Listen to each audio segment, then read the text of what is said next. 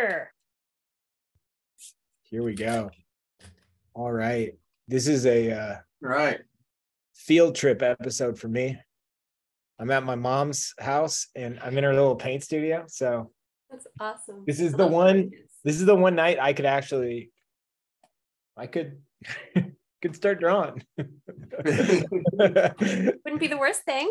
I have the equipment and I have years of listening to John talk about it. So it could happen. I won't share it. No, we're gonna get started. If you're here to draw with us, this is Visual Arts Passage and Illustration Isolation. You're in the right place. We're gonna get started in a minute. Timmy, what's Visual Arts Passage? Yeah, we offer online mentorship classes. So if you're not familiar with that, we focus on a few different types of programs. We have a character design program. We have an illustration program. And then Cassandra, who is drawing with us, you can see her setup face down on the desk right there. Cassandra is leading our commercial gallery art program, which is starting off in January. And so excited. Our program, it's very different. You've probably heard of like online schools before, online classes. Our program puts you on a track where you are being led by a mentor in a series of courses that are laid out over about a 12-month period. And you're given all the equipment and tools and guidance to build a career in the profession and the arts that you're most interested in. So it's highly custom tailored. So lots of success stories. Yeah, it's tons of success. We've had, Miriam Martinsich, one of our students, Society of Illustrator gold medal winner, which is a big deal. If you're not familiar with Society of Illustrators and you want to be an illustrator, you should probably learn about it. Love her work. Love her work. Yeah. So this is also the holiday episode. So on that note, I'm going to get it started. Good deal. The holiday intro. Love it. Yeah. I tried to play it under the theme song and decided not to. This is a pretty long video without the theme song. Yeah.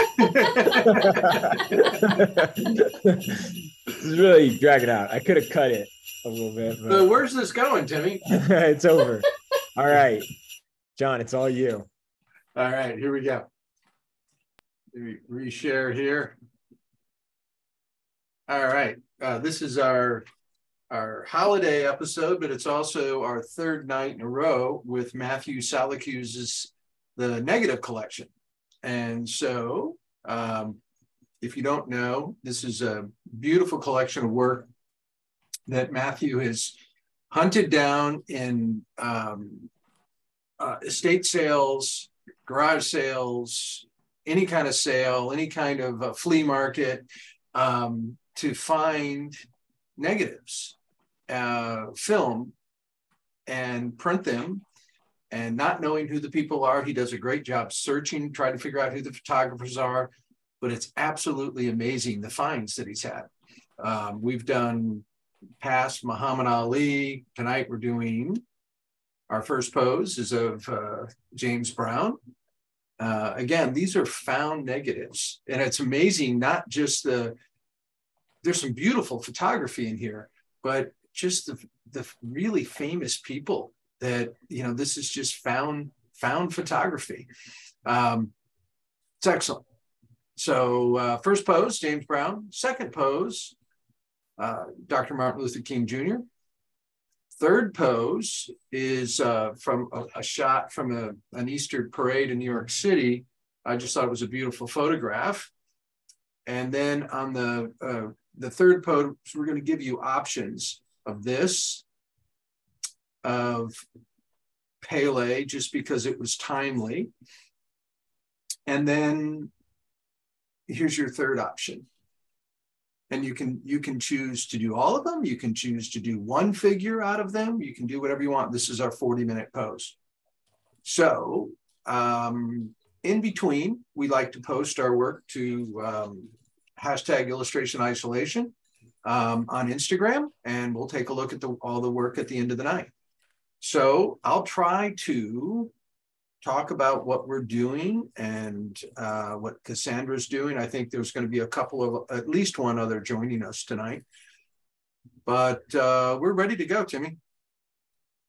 All right, let's get rolling. And we'll be starting there with the Godfather of Soul. Yep. The first pose is 20 minutes. I'll drop the link in the chat. If you want to join us on Discord, I will also send that link to everybody. Discord's really fun. If you're familiar with Discord, you know, it's where a lot of our community chat, share work, and you can connect during the week. If you're not familiar with Discord, don't worry about it. You can use the Q&A. We do like to remind people, if you have questions, if you want us to talk about something specific in art, we will answer them. The only questions we don't tackle are the ones we've tackled like a million times on the show. But feel free to use the Q&A to ask and guide the conversation. I'm laughing at that large head I have behind me that's over my shoulder of Franz Klein, the artist, staring at me. It's intimidating. He's judging you. He's judging me, and he should. I'm going to change cameras here. So Cassandra, you're saying you're just slammed getting ready for shows or commissions? Shows. I don't know, everything really, really picked up this year. I did 22 shows this year. Wow. That's all? Yeah. That's kind actually of a maybe 23 slacker year. Only 22 shows. I may have to recount. And like in that were like 2 mini solos. So that's amazing. So if you're all wondering why Cassandra's teaching that class for us, because she's got it figured out. Trying for sure. So yeah, things just kind of got busy, which is really great. But like, you know, next year is really booked already. So I have 3 shows in January. So I'm needing to get all the work ready. How much work, how would you summarize the amount of work for each show? But it depends. Like I'm in a show, a small work show, and I'm doing 4 pieces for it, and they're small, but one of them is a double portrait and then 3 other little ones. And then the other show is a piece that's like 18.5 inches high and like really elaborate. So like that is a really elaborate piece. The third show is a piece I actually already did. It was one of those ones where like I entered a piece and it juried into a surrealism show. So that'll be fun. I didn't have to do work for that, but it's still, you know, 5 pieces that I need to have ready for early January. So that's what I'm getting through. I have the double portrait done, the elaborate big portrait done, and I just finished one of the small ones. So I have two more small ones to go. Well, that's just a few hours of work for you. Yeah. A little more than that, but yeah. So a very good problem, but around the holiday season, you know, it's busy with family stuff and professional stuff. John, is like preparing for, when we talk about gallery work with you, John, is it often shows or is it usually just going to a gallery? It's keeping inventory in the gallery. Right now, that's kind of what I'm working for right now is had some good luck selling things, and you know, keeping things inventory for the galleries is an important thing. They invest time and effort, and you know, you're basically, you know, they make money from their walls. That's the real estate on their walls. I'm sure this is different. Oh, sorry. Well, I was just going to say that if you're not able to supply them work, you're not doing your part of the job. So, and I'm feeling real guilty. So I'm trying to catch up right now. I'm sure it changes gallery to gallery, but like, would you say there's a pretty consistent average of like how much work a gallery expects to be able to have inventory? I'm going to let Cassandra answer that. I'm interested to hear what she has to say about that. I think it's very dependent upon gallery. Like some galleries I've worked with only do group shows, they don't do solos. And some galleries I work with is like a show to show basis. And then other galleries do want to have some backstock of my work. So I have like 3 galleries that I work with all the time that specifically have backstock of my pieces, and they all do a wonderful job of selling. So it's very dependent on the gallery. Do you prefer to be in a group show or a solo show? I love group shows. I mean, solo shows are great, but it's a lot of pressure and typically a lot of work versus group shows. Like I'm able to send one piece and like be amongst a lot of great other artists. And I fangirl out. I just love seeing all the other art. So I love seeing what everyone does, especially when the group shows are on like interesting themes. Like I was in this one that was called Dance Macabre. So it was really fun to see how everybody else interpreted the theme. So I love it all. But yeah, I really do like, solo shows are great, but it's a lot of pressure personally. Yeah, I mean, I'm assuming it's just like, yeah, I don't know. I always think of like hip hop albums. It's like the collaboration is always you're like best off collaborating with like a large team. Yeah. Well, and like, it's like so much work that you're doing, and then you can't do other shows when you're setting up for a solo because, like I'll be doing like 15, 16 pieces for that one show. So my whole focus is on that. So it's just kind of a quiet time too, when you don't have a lot of shows stacked in between. I can't imagine though, also like how many people go to a show loving one artist and then come back and they're like, did you see that artist Cassandra? Because like, that artist Cassandra, like that was cool. Like they learn about your art, like it just like broadens word of mouth, Yeah. Well, or and they go see your work and they fall in love with someone else's. I don't know. Yeah. No, that's what's great is like you get to see lots of other people's work, and it's exciting to see how everyone styles all come together in a show. It's just, I find it really exciting. And then you also get to see the taste of the gallery because they bring all these artists together. And I think that that's always kind of its own unique voice in itself because they put that mix into action. So I love seeing how all of that turns out. Yeah. And a blow dry. John, do you find yourself doing like all-nighters to get stuff to your gallery, or do you pretty good with? No, you don't do that stuff anymore. Not anymore. Yeah. I got up at I was painting at 8 this morning, about 8:15. Yeah. And I went out and took an hour and a half off and got lunch, and that was pretty much at 5:40 I picked up my oil palette and my took my painting off my drawing board and switched to pastel to draw tonight. So I've been sitting here pretty much all day. Usually today I missed, but because I was so busy, but I'm usually go out and we'll exercise for an hour, but not today. Do you feel like when you used to do let's say you used to do an all-nighter for your work, did you think that it affected the quality of your work?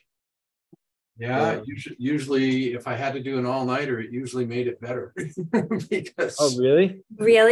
Well, because that was my only choice, And if I didn't, I wouldn't have gotten it done. No, I meant like that's like it got finished. So yeah, it was better. Yeah. No, first I mean like you got to be on time and you got to show up. So no, I meant like, do you think that like when your time management allows you to do it like reasonably, do you think the work is better, or do you like the burning of the candle at both ends? No, I only dealt with that pressure because I had to.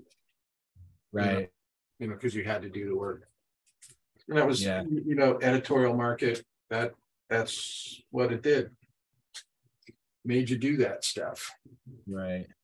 Yeah, you're not talking about the gallery world as much. No, right? or even like book work or anything like that. I mean, if you're doing cover work and you're staying up all night, you're just a really bad time manager. Cassandra, so you did 23 shows? It's either 22 or 23. I lost count at Let's just go ahead. We'll give you 23 on the record. But 20, like, have you gotten to a point where you really have to be mindful about what you say yes and no to? Yeah, this is the year where, really great galleries, for the first time, I had to start to say no to some shows. And that was really hard for me because I still, I feel like I'm still building a lot with my name, but I also need to respect that to do the best piece. I did have to start saying no to some stuff. Wow. Is there you just have to know when, right? Yeah. Well, I have an average of paintings per year based on the galleries I work with, like what kind of paintings I'm doing for them, like how many I can accomplish. And so I kind of topped out at that, realizing if I have like some mini solos, I average about 40 pieces a year, give or take 4 paintings. And so if like anything beyond that, I just am not able to get to with my schedule with my kids. Right. Yeah, that's a balancing act.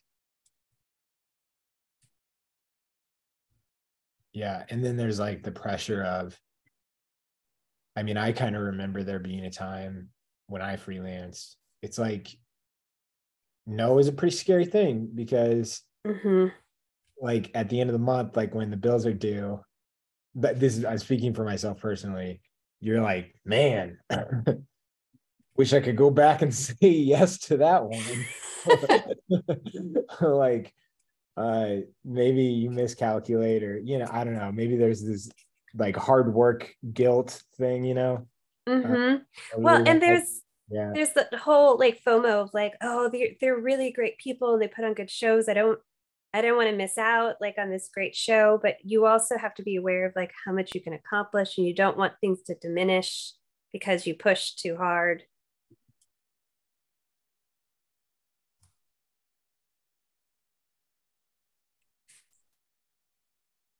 But then there's also like, it's all a gamble. You're just hoping that that month somebody is going to want to buy the piece in the show that you're doing.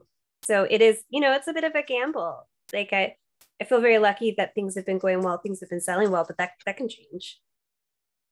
Oh yeah. Yeah.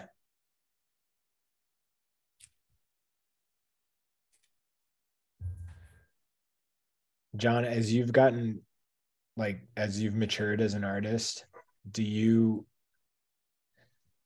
have more of an appreciation for working in the gallery world versus like the more not commercial editor, but like editorial or publishing? Or well, because of the time and the problems that were thrown at you, illustration is a great training ground for me.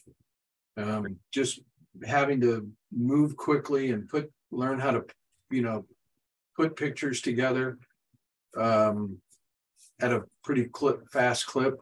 I learned a lot. I think it was a really good kind of like training ground for that. The gallery world was not real, representational painting was not real popular when I got out of school. So illustration afforded, me that representational type of work, drawing and painting that I wanted to do. But if the galleries were what they were now, I probably would have started straight out painting, because that's the type of work I like the most. How are the galleries different now? Well, most of the galleries were driven by abstract expressionism, and they're much more open to the representational painting. Yeah. Where it's about drawing and design and painting is very popular. Also, like the internet has just made galleries and artists more accessible to each other. Like you can see what they're looking for by what they show. And, you know, like, I don't know, it feels more approachable across so many great distances. What are the general attitudes of Cassandra, like because I'm assuming you work with a lot of directors at these galleries. Mm-hmm. What do you think is like their, based on your experience and like talking with them, what do they seem to be like most concerned about or focused on? Maybe? Like they never voice concern with me. They've always typically just. Oh yeah, I meant just not concern about your work or concern about the show, but just like, what do you think that they're like most focused on professionally for their gallery? Like selling. Yeah. Well, and like, sure, that's a good starting spot, right? Yeah, and also it's really interesting to see like which galleries choose to push more social media and which ones don't. Like I think it's hard to say because some are very different from each other. Like some are able to really get a lot of public in because of social media and it's very, very successful, and others are like a little bit more intimate and word of mouth, and both are successful. It's just kind of interesting seeing what works for which gallery. But I mean, deadlines is everything. Like watching how hard it is to wrangle so many artists in group shows to keep them on deadline. I mean, it's like watching herding cats. Yeah. Okay. You guys are gonna be able to guess who this is, and I think it's absurd because I think that they should be way more proud of their progress. But I've been feeling discouraged with my progress recently. How do you determine success when it feels like your career isn't advancing the way it needs to? I didn't think Ray was going to be here tonight. That's a good dig. That was a good one. Career advancement how success is measured? Like, I find the feeling that you're having right now is often during the time of most growth. Like you are overwhelmed because you're learning so much and taking so much in. I found that the times that I felt the way that you feel right now is often when like you're changing and progressing, and it's hard to visualize, but like I think often that means good things. If that may sound weird, but I see that kind of. Was that an Ocean question? Yeah, it was. And I just like, I don't know how old Ocean, you're doing great. Just keep doing. Ocean's 25. Ocean is 25. Come on. Ocean, you're doing really great, but I totally understand how you're feeling. Like, yeah.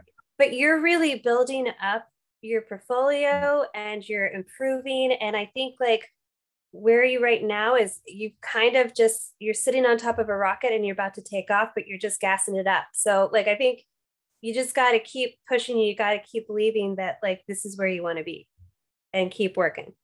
Yeah. I asked the age. I also think age is a really stupid mile marker that people use for like generating an idea of where they're at, they like will Google who did what at what age, and it's like not a good habit, but 25 is incredibly young.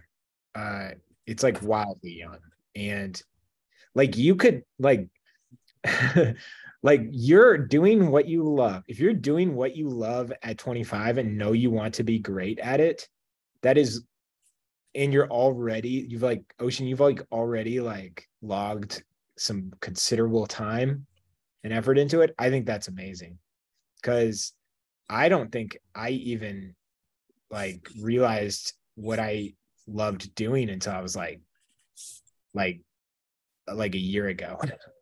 like it's, I don't know. I've known people that like fell in love with what they did when they're like in their like mid 30s. Like it's late 30s. It happens in their 40s, you know, like you've got plenty of time. There's nothing to rush. I just think you just need to enjoy it more.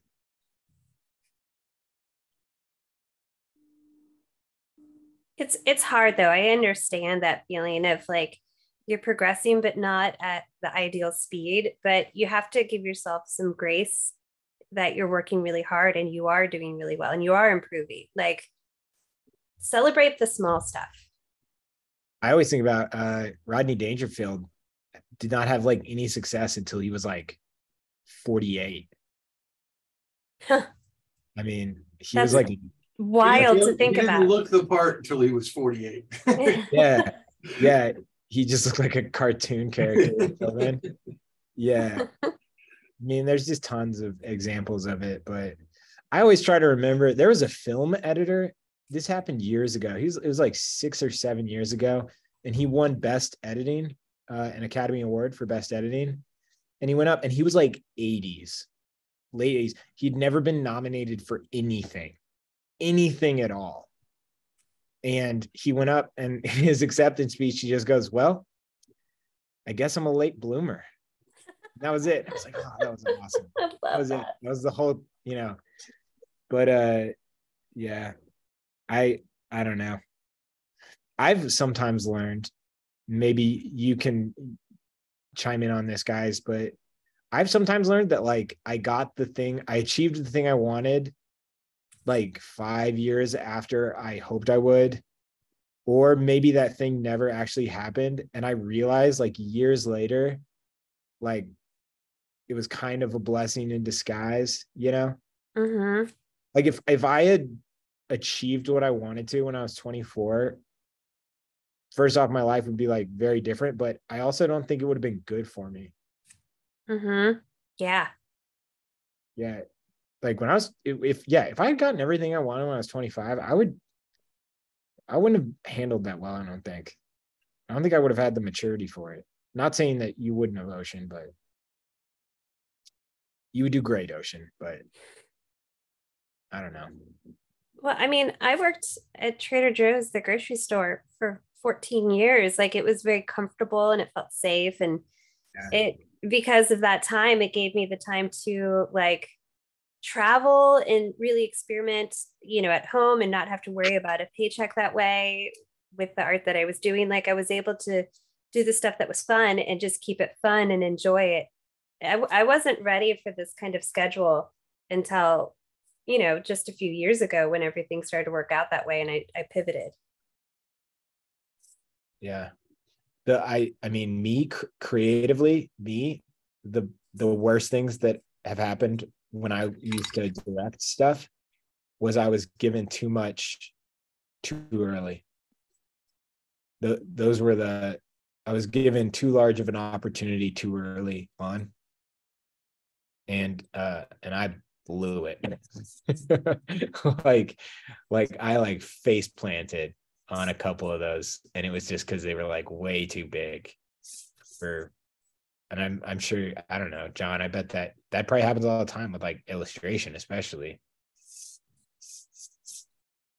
Yeah, probably. And I was lucky. I had so much good information given to me, and it made it kind of an easier path than most because, you know, I understood the industry really well.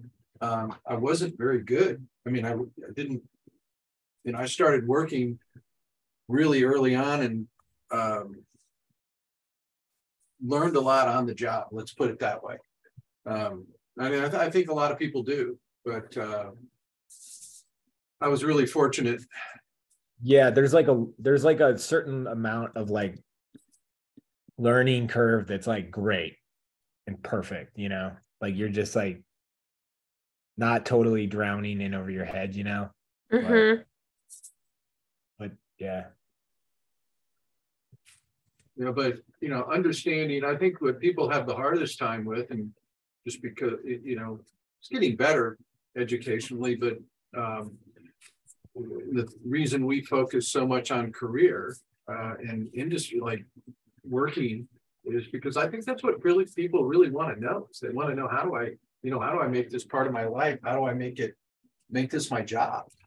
And that's what our education is about. And that's where I looked at education like, man, mine was really different from most people's, because the career was like in my house. The industry was in my house, and I had a big advantage.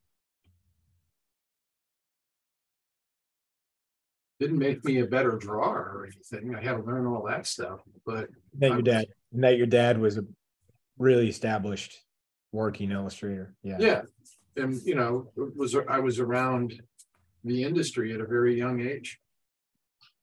How did you all keep yourselves from getting discouraged with your art when you were learning? That's a question from the audience. I'll let everybody else answer that. I think it's just I wanted it so bad. It's not that I was particularly exceptional. I just really wanted to figure it out. So I just kept trying. And then when I was finally working, then you just have deadlines that you need to meet. So you figure it out even faster. And you just, as you continue to do it, you just get better and better. So I think I was able to see this small changes as improvements, and I had to learn to focus on my personal improvements and not compare as much. I would look to people for inspiration, but I no longer looked at people as like, oh, this is my competition, I've got to beat them. It's more of like, oh, I'd love to get to that level. I can see I'm not there yet. Right. Well, Cassandra, I honestly thought for the longest time I could do no right, because everybody I was looking at was like, dude, all I could think about is you were saying your advantage, but that's so much pressure, John. But there was pressure, but there was also so much good information. It made things, faster. I didn't really start drawing until I was 16, and I just didn't want to do it until then. And then, started getting, I got my first piece in the Society of Illustrators show when I was in 21, I think. Oh my goodness, it's amazing. When I was. Yeah, so Ocean, don't use John English as a mile marker. No, well, there's more obvious people to look at than me. It's like last night in study hall, we were talking, wishing Catherine Lamb happy birthday, and she's one of the busiest illustrators in the world right now, and she's having her either 26th or 27th birthday. I couldn't remember if she was 26 turning 27 or 25 turning. Yeah, but I don't want to discourage people by just talking about people in there. I'm just saying those are tremendous. That is an anomaly. Yeah, that's like a major way. Yeah, that's what I meant. Like John, your life is like the epitome of Malcolm Gladwell's Outliers. The environment you grew up in that you talk about, Mm-hmm. The fact that you had access, it's like Bill Gates having access to the elite coding school that only 2 existed in the United States at the time, Right. And just by a freakish deal of his mom's job, it's a very similar narrative. Well, I think the thing is everybody's journey looks differently. Mine doesn't sync up at all to the way that John or Catherine's or Sterling's did. I had a completely different path, and it was totally fine, but it's different pacing. And so if you're pressuring yourself to be at a certain place at a certain time, that's a lot of excess pressure. That's not going to get you there. That's hard, and that's hard on yourself. I totally agree with that. Well, that's the reason I was so interested in education. I was looking around at, peers of mine. I was looking at, guys like George Pratt, who's my age. And it's like, how did you figure this crap out on your own? Like, this is hard. I mean, I had great information, and it was very difficult for me. I had to work insane hours to get any good at it. Somebody asked, how do you become an illustration artist? That is a question that takes a couple years to answer. I mean, first of all, you got to get good at it, as John has said many times, and you got to kind of identify your corner of the industry and what you want to do. We offer mentorships that specifically are designed to help you build a portfolio to start a career in illustration. That's like a 30-prong question. Somebody asked, how much of the illustration industry is who you know? Well, not socially who you know, who you figure out's working in the industry. You become aware of who's doing what in the industry. Who you know, as far as I had advantages because I understood what I was supposed to do in the industry. I had good information, but I had to learn the same thing everybody else had to do. I had to get good enough to work in the industry. And our industry, the illustration business is really honest. You're not going to get hired unless you're good. And your portfolio is everything. Yeah. And if you work at it, you get good at it, there's a lot out there for you.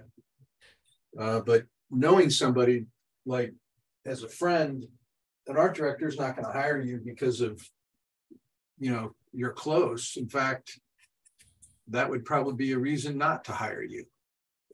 Yeah.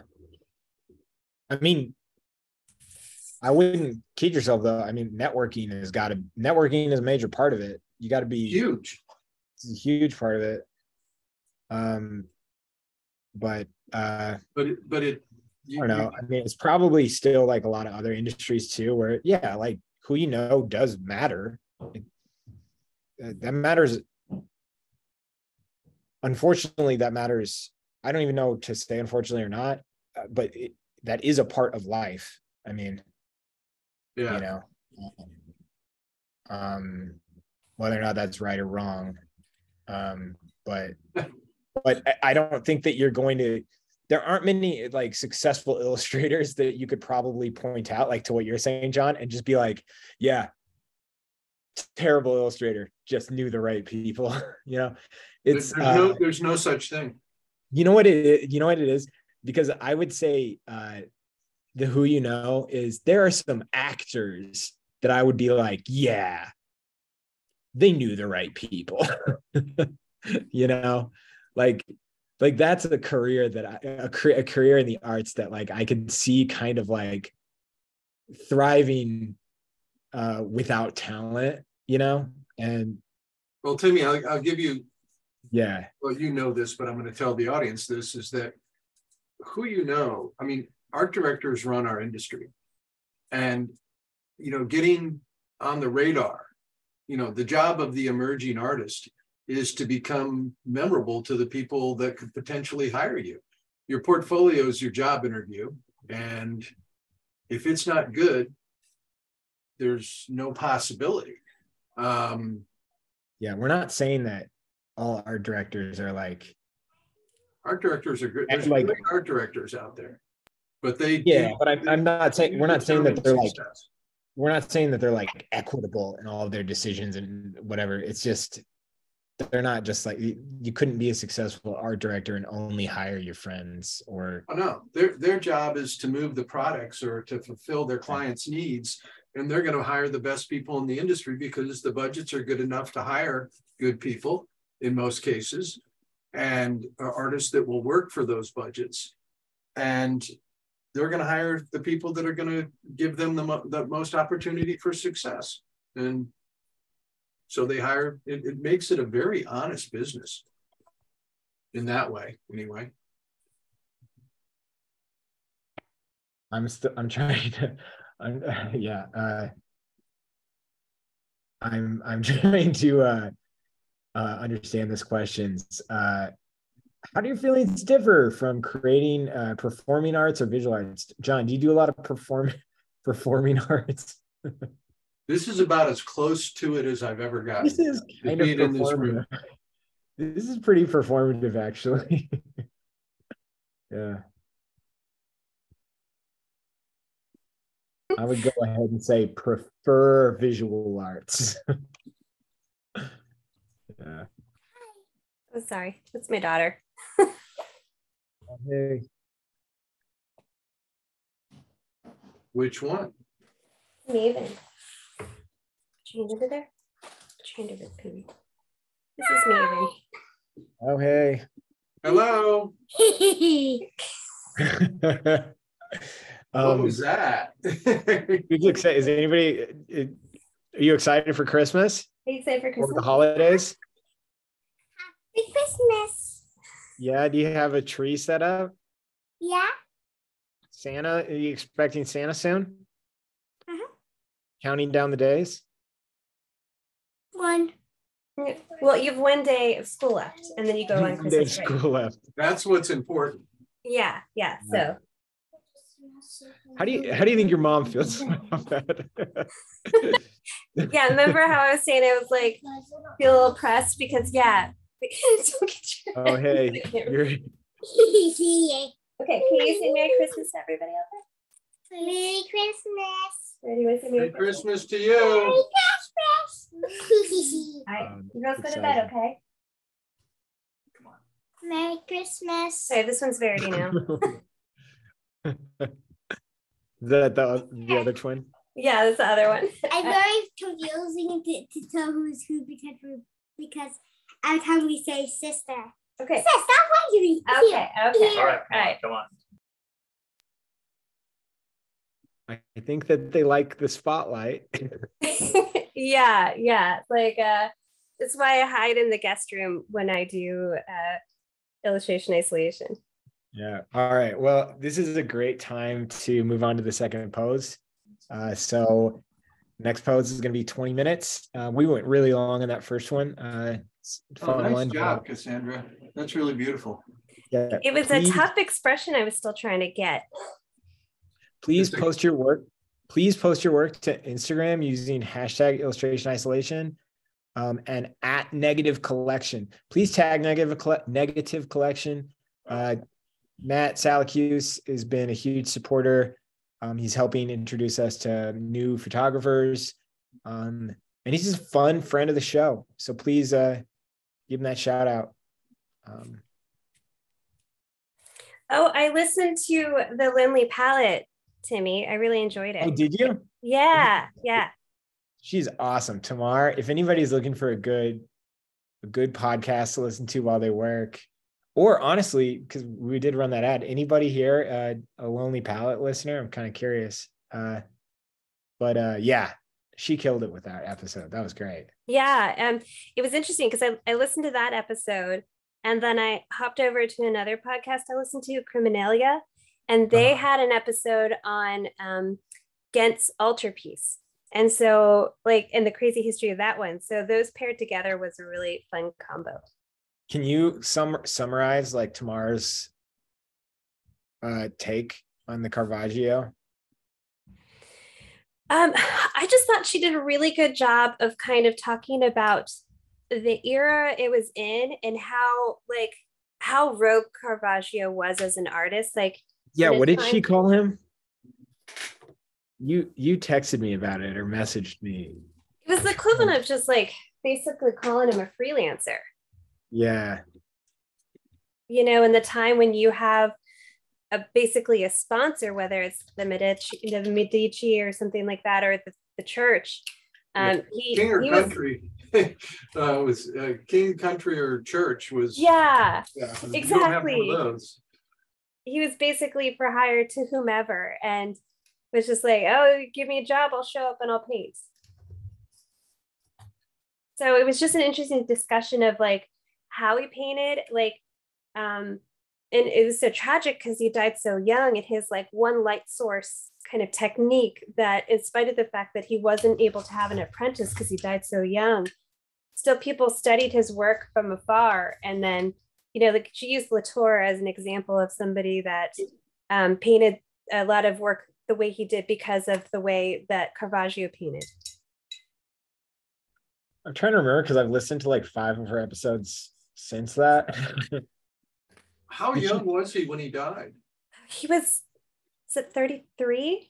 Was it 38? Oh man. He was in his 30s. Like this is the piece that is discussed in the episode. Yeah, so that beautiful single light interior source is what she really discussed. And then just the expressions and how dramatic that he made his pieces, like, and what a big deal it was at the time. And I found it so like a really great listen, especially when you're working, when you're painting. It's cool to hear them talk about his technique. And, his backgrounds are pretty abstract, and he really made the focus on just what is going on in the foreground, that action, that drama, to really play out that moment. It's amazing to really think about the craft that was passed from person to person back then.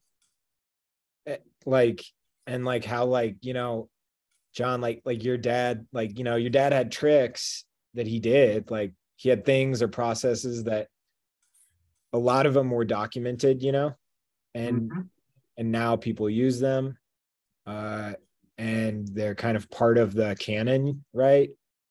But during that time, like if the person didn't share something, like it just got totally lost, right?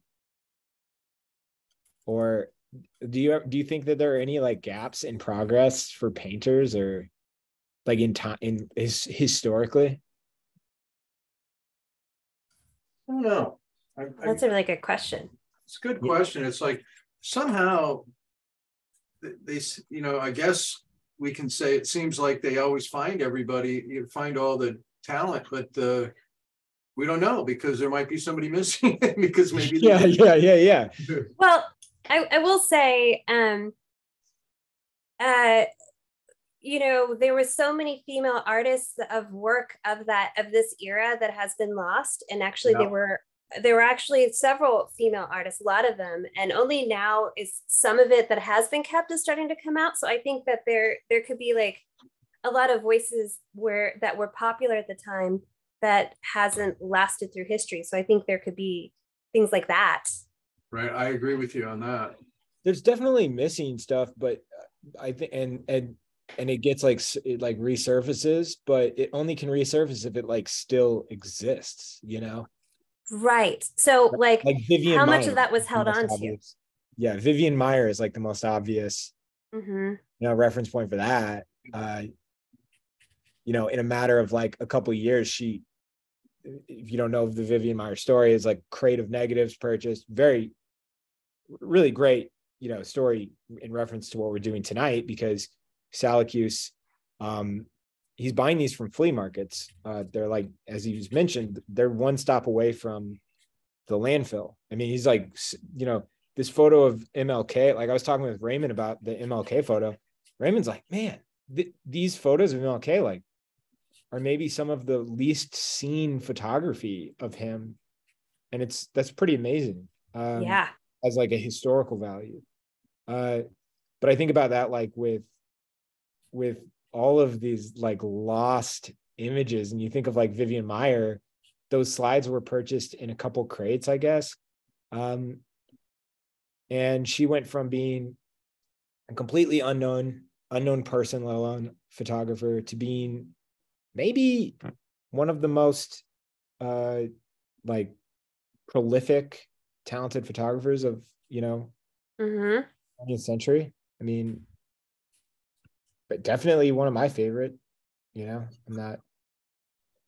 But yeah, I just think, and like John, I've asked you like how many, like how old does something have to be before it's just like inherently valuable, like a painting, like if I paint something, like if you guys are all painting, right? If I go and I draw something, if it's just still around in like 800 years, like I bet it's valuable. Right?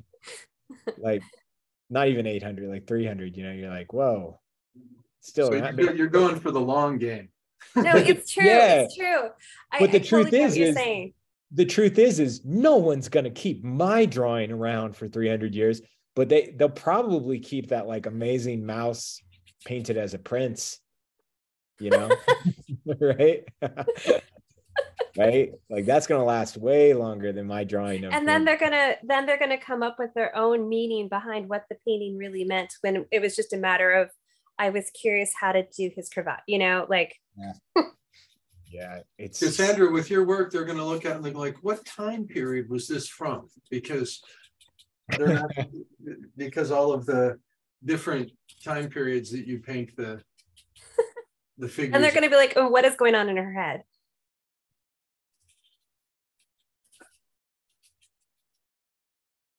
But you make a valid point to me. There's so many paintings I'll come across in antique shops that are not very good, but because they're old, they like mark up the price. Yeah, I mean, I don't anymore, but I grew up arrowhead hunting, or arrowhead like searching, whatever you would call it. Collecting. We would just like walk through a creek for like hours. It was a dad hobby that was forced upon me. Is this when you weren't looking for Jesse James or anybody? This is actually, John, I'm glad you said that. This is very much tied into the Jesse James grave experience because we were looking for arrowheads when we came upon an unmarked grave. But we would find arrowheads, and I'm at my mom's, so I'll go grab them and show you my arrowhead collection. But I found the what I believe is probably the most valuable arrowhead in the collection, and it was an arrowhead made by a child for like a toy. Oh, that's cool. And it was so tiny. It's the tiniest thing. It's so tiny. Yeah, that's really cool. Got some questions lining up, so I'm going to start reading them.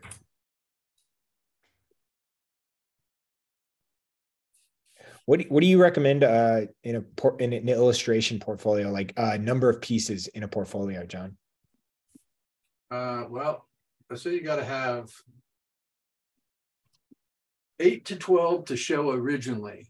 And then you got to have another 3 or 4 as backup when they ask you to see more work. So you got to have a couple in your pocket, in your back pocket. So 15 will get you there. I've heard of people doing a lot lower. I mean, contemporary book cover artist Tommy Arnold showed one cover to Irene Callow, and she hired him. That must have been one heck of one. Well, he had other things that were close, but that's I don't suggest that to anybody. That's a very, special. Yeah, that's an unusual thing. Somebody asked, do you paint nudes? Pardon me? Somebody asked about, do you paint nudes? I've done lots of figurative work. Yeah. Yeah, it's a big part. We just don't do that for the drawing episodes, just because people tune in from all over the world. So a lot of different cultures and ages and everything. So just try to keep it universally friendly. So you can, log in from your library and you don't have to put blinders on your laptop. Do you have any books you recommend on building composition? Yeah, the first one I would recommend, and it's not specifically for that, is the Cassandra helped me with it. It's Edgar Payne's. Oh, yeah. Of outdoor painting. Yeah. It's like the understanding of outdoor painting, but it's tons of thumbnailing compositions and organizing certain types of landscapes. It's composition of outdoor painting. There we go. Yeah, Thank that's you. what I was just trying to look Why I it up. was struggling with that. I looked at it stared at it forever. I think that's very helpful. I think it's really how composition is learned. In my mind, most of it is learned by looking and looking at people that do it well. I think is very important. You know, Chris Payne said something the other night. Somebody asked about how to draw a nose. And he goes, well, first thing I would do is look at people that draw noses really well. I loved that answer. and I think that's how you think about composition. There's some basic understanding of abstract design theory that maybe people ought to try to get a handle on. But I think the most important thing to do is to just look and then designing a picture isn't like, it's a journey you go on. You know, it's just a process of, doing thumbnails, doing value studies, creating, abstract design principles on a page, creating light and dark pattern. Learning how to do that process is probably the most helpful thing of learning the power of the 3-value thumbnail and how to pursue with a light and dark pattern and value structure. And the best exercise I could give anybody is find some people that do it well. So somebody like Dean Cornwell or Gary Kelly or Bernie Fuchs or my father or artists that are really good composers and designers with their work, and do thumbnails of their work. Practice. Don't get into like master copies. I mean, there's a time and place for that too, but just get into the practice of figuring out what makes these pictures work so well. What is the overall composition of these pictures that these artists put together? And you can see that in a 3-value thumbnail easily, and then it will start to give you an idea of what your thumbnail should look like. And that's what Edgar Payne was doing in that book. I've seen lots of things on composition, and then I kind of leave it kind of going, yeah, okay. I don't get too excited about the outcome of them. I love the thumbnailing of good works. Like that is so dot on. Just like, what was the puzzle pieces that made that work? Yeah. Seeing the structure of why a piece works really well. Mm-hmm. There is, as far as the best printed thing I've ever seen on composition, is a compositional part of the famous artist course. And they do some compositional things in there that are very helpful. John, that's amazing. Yeah, it looks good. You got that hair shape perfectly. All right, here it is. Since I'm here, we're going to do a little show and tell segment for me. Yay. The glare is terrible, but that's me in a creek. Looked pretty miserable. That was like peak bowl cut. Yes. Baggy shirt. Yeah. That was like peak 90s too. Oh yeah. This is just one of the trays. I can't tilt it or they'll fall. That's so neat. But yeah, there's found tons of them. I bet we have like a little over 100 of them. But this is the one. Oh my gosh, it is so tiny. I thought when you said small, it was going to be like a little bigger than that. No, it looks like it could just be coincidental. like a fleck where you're like, wow, that I'm looks. impressed you found that. That's why it's like the most prized one, because it was like the best find. I mean, like if you find one that's like, you know, I'm gonna see if I can find like the largest one. I mean, this is a large one. This is like super easy, like not impressive at all. Like anybody could have found that. I've never found one, so I'm impressed. One time, this was the cruelest joke my mom ever played on my dad. We were at the Mark Twain Museum in Hannibal, Missouri, and they had a gift shop, and the gift shop was just full of just like dumb trinkets that they wanted to sell. And it was an arrowhead that was like a BC arrowhead. Like it was not an arrowhead you would find in Missouri.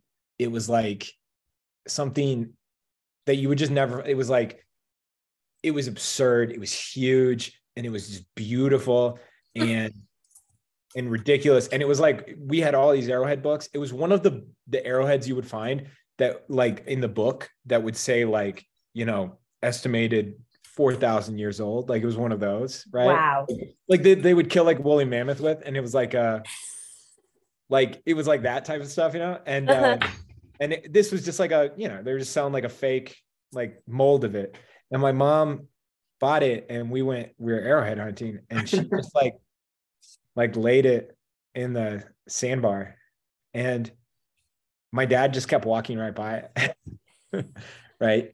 And finally he found it, and it was like, we all underestimated like how upsetting and disappointing it will be to reveal that this was like definitely not a real arrow. So did you all know except for your dad? Yeah, my dad was the only guy that didn't know. And we didn't tell him at all. Like we like let it go on. Like it kept building, right? And we get back to, you know, like our little camp, and like we're he's got the arrowhead books out, and he's like looking through them and like trying to, and he's like, I think it might be of this era, you know, and like doing all this before the internet, everybody. And like, he's trying to find it. And then my mom had another arrowhead book, and she traced it in advance. She traced the arrowhead she got on the last page of the book. and it said, you know, like 1998 Hannibal, Missouri gift shop. Right? And it was like, I think it was like, oh, this is funny. And then it was like, it was like, it broke him. I think it was too much. But your dad was a pranker. Like, yeah, but it was a joke that went too far. It was too far. I mean, now it's like my favorite practical joke he's ever done. I think it's like brilliant, but yeah. Here's a good question. Do you all have like a particular style of illustration that you've really been drawn to lately?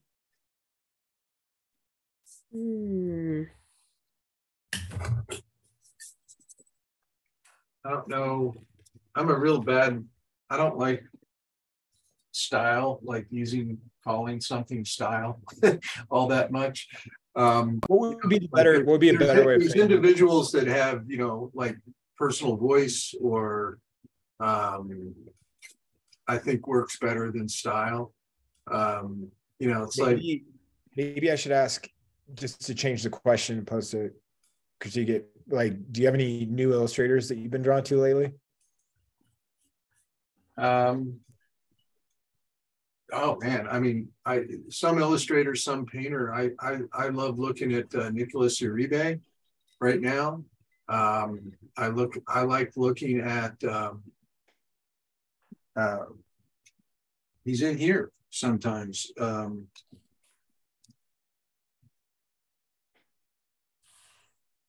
Schweitzer. Nate Schweitzer's work. Randy's son. I was looking at a piece of his yesterday that just blew me away. Oh, he's doing such great work. It was his. It's right at the top of our page, but I follow him and look at all of his work. Dracula. Excellent artist. One of my favorite, I mean, been around for a little while now, is Victo 9. I think Victo is phenomenal. I think Catherine Lamb is phenomenal. I like a lot of my past students, Edward Kinsella, and I love Audrey's work. I love looking at anything Sterling does, blows my mind. Yeah. Guy's just unbelievable talent.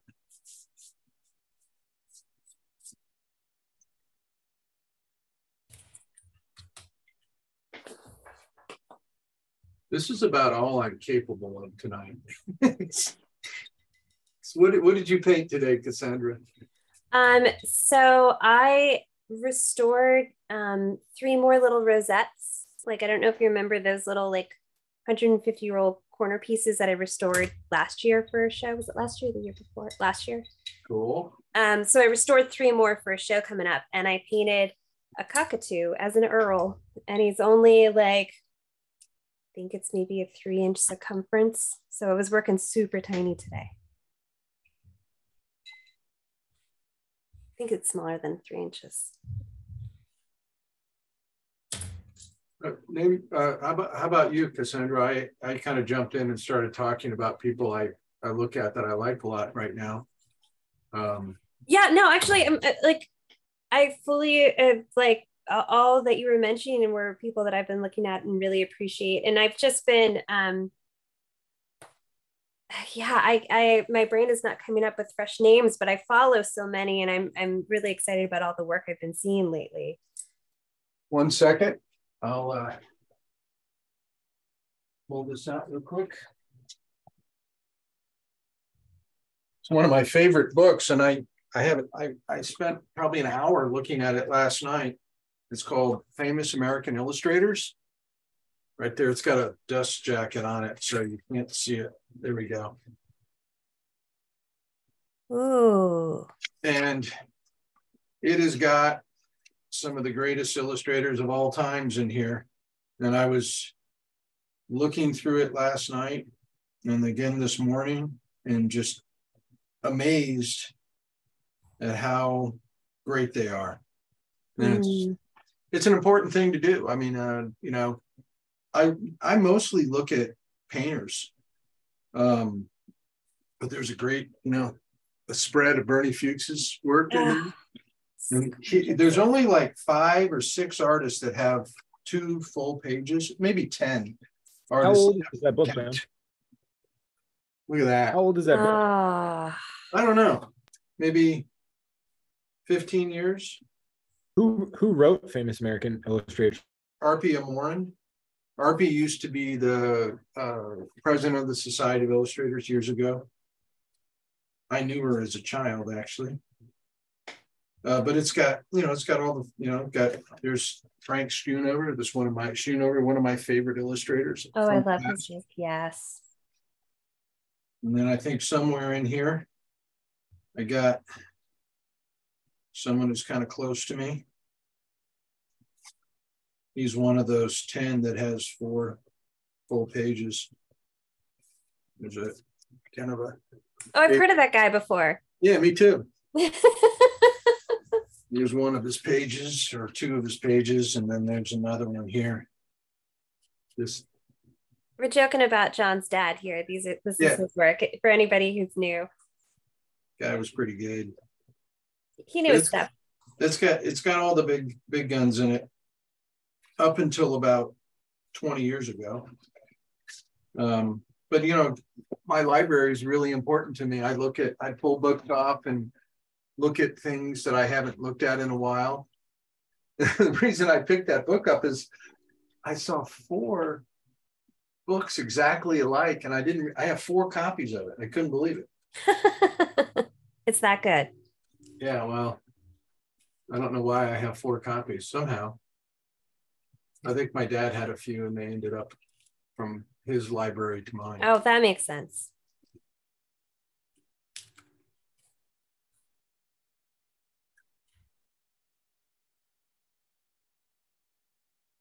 How old do you think James Brown is in this photo?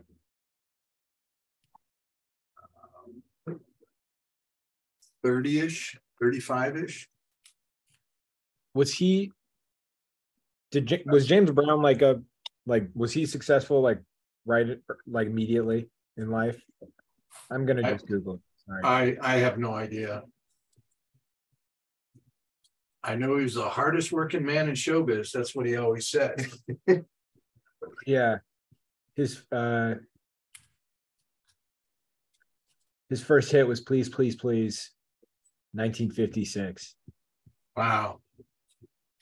I worked with a guy at Trader Joe's named Willie, and he got to drum with James Brown, and it was just like the moment of his life. He just said it was so cool. He was such a nice guy.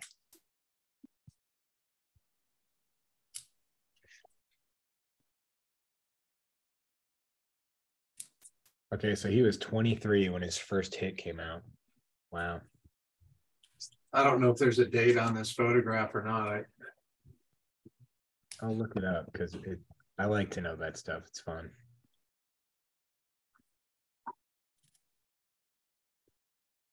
Man, we could do the negative collection like 4 times every year. I know. There were so many pictures. It's just, I love the one of the old lady. I think it's in Poland, and she's like shopping in a market. Oh, really? Yeah, I thought that one was a cool one. There were so many like interesting just scenes. Oh, I'll show you this one. This one's crazy. This is Oh, wild. yeah. Yeah. Oh, yeah. 1890s. What about the creepy clown in the police car? Oh gosh, I'll see if I can find it. That guy belonged in a police car. Is it just on the main products page? It's so Yeah, there it this is. one, yeah. Oh, that's like early like Joker type stuff. Yeah, right? it just Man. I love like it's a great composition, and like you get this kid going to a baseball game. It is just I have so many questions from this photo. So many questions. Yeah, you'll never know. That's funny. It's amazing. This is Yeah. um, When you were yes. saying Martin Luther King for today, I thought that was going to be the one that was used. Yeah, I'm assuming that this one's not as good for drawing. This is my favorite photo. This is one of my favorite photos from the whole. It would be if I could see it. Right. Yeah. No, I just wasn't even thinking of the one we're working on today. Like this one is better for being able to draw his face or paint his face, draw his face, whatever. But the framing right here is just incredible. You just feel like you're at dinner with him. I just think that is such a fascinating picture. So like I just wonder because I know that these are purchased, and I'm gonna have to message him about this if he doesn't join us tonight. I know that he was explaining like he goes to these flea markets. He just like goes through as many slides or as many negatives as he can, and if he sees one good negative, just one at all, he buys the whole bunch. He buys all of it, and then he takes them home, and then goes through them, right? And he said, if you find one photo like this, let's see who we got here. Oh, got Bill. Hey, Bill. Hey, Bill. Hey, Bill. But he's like, you get one photo like this. If you get one photo like this, it's more rare that like somebody just accidentally takes a photo this great. Right. He goes, but every once in a while I get burned. And you're just like, wow, I found like the photo of that person's life. And like the rest of the photos are just photos of their dogs. Yeah. Wow. I got a lot of catching up to do. Somebody asked, Cassandra, are you painting oil on cardboard? It's acrylic, right? Yeah, it's acrylic. But I seal the cardboard first with GAC 100 so that I don't have to fight the cardboard absorbing the paint. For anybody wondering, somebody just asked where those photos are. It's the Negative Collection. It's the negativecollection.com. No the in it, just negativecollection.com. And big part of this project, Matthew sells big edition prints of these slides. So yeah, they're amazing. I've got a couple prints. We've got a few lined up as well. Also, they have an Instagram page, and there's a lot more there than the website too. Right. I love the Instagram page. Yeah. Because what's wild, this is what blows my mind, is like, if like it feels like whenever any like celebrity passes away or something wild happens, like somehow he has a photo of that one. And you're like, Yeah. what? You know, you're like, Mm-hmm. yeah. It's just so impressive, like what he has found. Yeah. Somebody said those paintings, drawings, they're looking great. Yeah, it's amazing. He's very persistent for sure. But yeah, if anybody's considering the getting a print, they're awesome. On that note, let's move on to our last pose. Please post your work, #illustration_isolation, and @negative collection, and @visual arts passage. We're going to check them out at the end of the night. It's one of my favorite parts of the night. So please post your work. Do it now. Bill, how have you been doing? Timmy, oh, I'm sorry. Timmy, you need to come up with the Schwarzenegger "Do It Now" for as a sound bite. Oh, that is a good one. Is that Kindergarten Cop? Do it now. I feel like that's more Terminator. Yeah. Really? I don't know. Yeah, what's funny is the only Schwarzenegger one on my soundboard is it's not a Tuma. Yeah, now that is Kindergarten Cop for sure.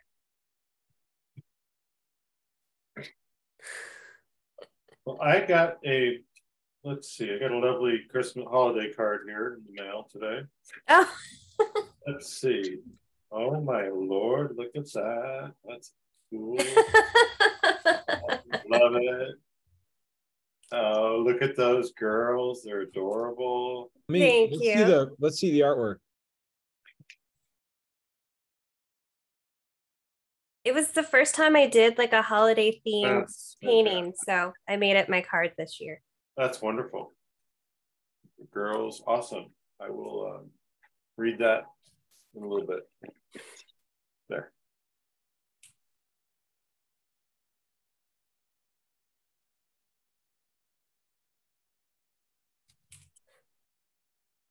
So my grandma was a big card sender. Like if she met you and knew you for 5 minutes, by the time she'd walk away, she'd have your address and you would get a birthday card on your birthday. Like she would send out, it just seems like hundreds of them. And she always like managed to get on time. So it just feels wrong if I don't get cards to people, because it is the way in our family. And last year I didn't do cards, and it was like, this year I'm determined to get cards out. Well, I really appreciate it. Thank you.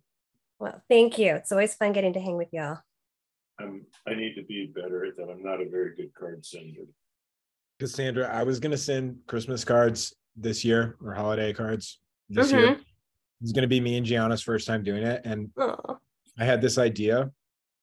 I ran out of time. I got busy and I'm staying with my mom. So unfortunately didn't get to execute this concept, but I wanted to do a photo shoot with a couple that look kind of like me and Gianna,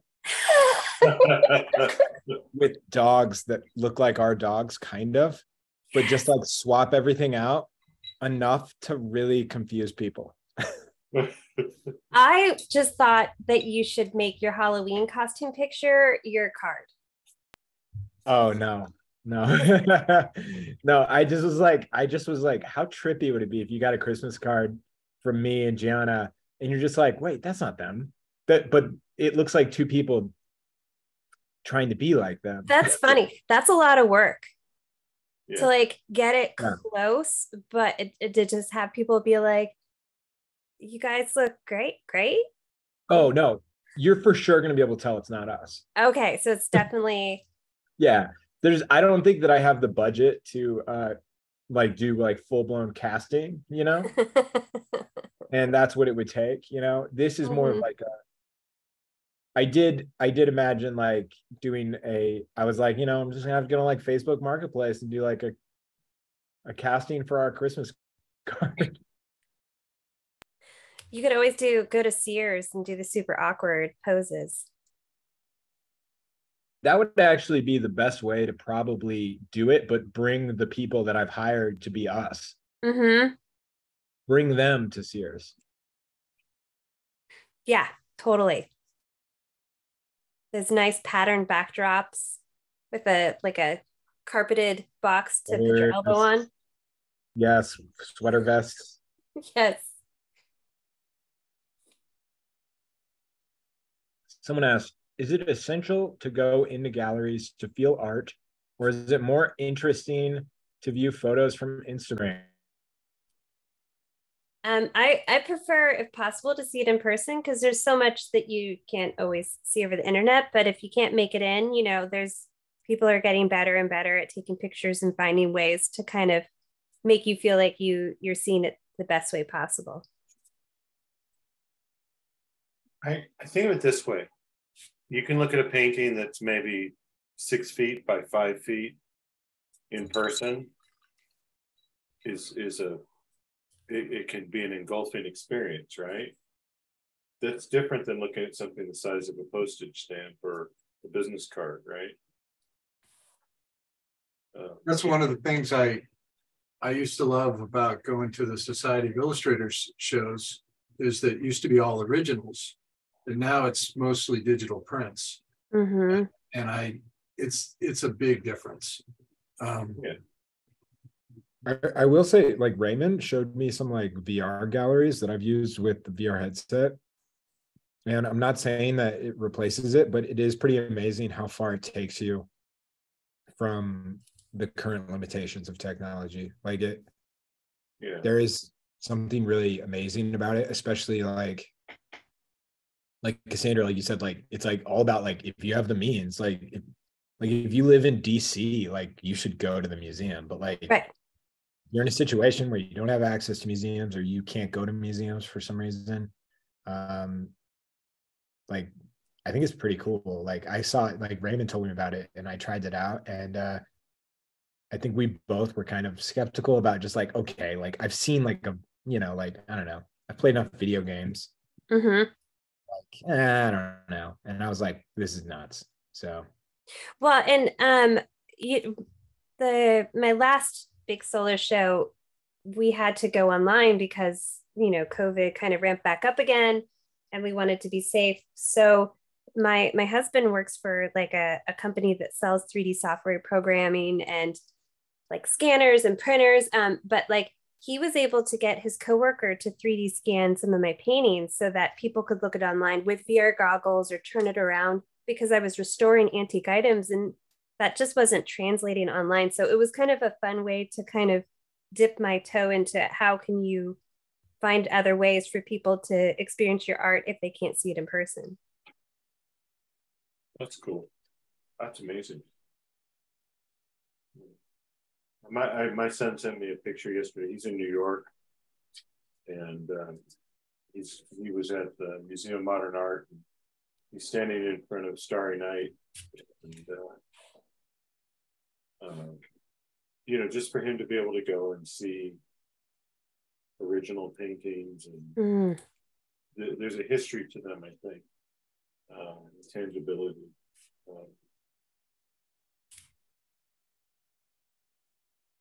Yeah, definitely. But I even feel that way about art books. Like if I've seen a painting in real life, it's really hard for me to, I see it in an art book and I'm like, yeah. Yeah, it's not the same. Yeah, it's just not the same, But I've spent a fortune on art books because I wanted to take them home. Mm-hmm. I know.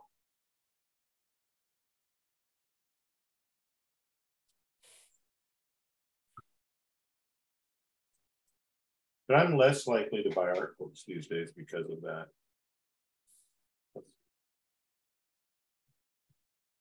Yeah.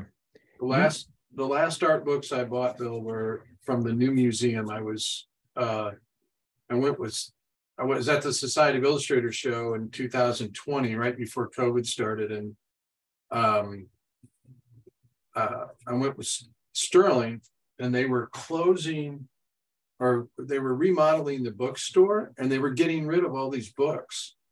So I bought like 10 books that were not. They weren't very big, but they were on, Klimt and Sheila, and I only spent. I bought 10 books and I spent $40. They were just getting rid of them. I was like, oh my gosh, I can't. There's just no way. I thought about getting a suitcase and. Oh my God, yeah. I just had a picture of you trying to lug home like 10 books. Well, they weren't very big, and probably reason they were not that expensive either, but they're really nice. Hmm. Yeah, there was a bookstore in England near the Tate that I went to years and years ago, and just so many books I had not seen, so many photographers I hadn't seen. I went a little overboard. Okay. I just because if you don't buy it, it's going to haunt you. At least that's what I tell myself when I buy that book. But I saw one of Anita Kunz's recent books in a bookstore, and I didn't buy it at the time, but I did kind of make a mental note, like to put that on my Christmas list or birthday list. Oh yeah, that one looks good. Is that the one of like the female portraits? Yeah. Yeah. No, not that one. This is the one of her version of historical paintings. Oh yeah. And she's rewritten art history to she's changed all the pronouns from male to female. If you don't know the name Anita Kunz, Kunz, one of the great working illustrators for the last quarter century. Yeah. Really great. Or longer than that. Yeah. But at some point I'll go back and I'll treat myself to it.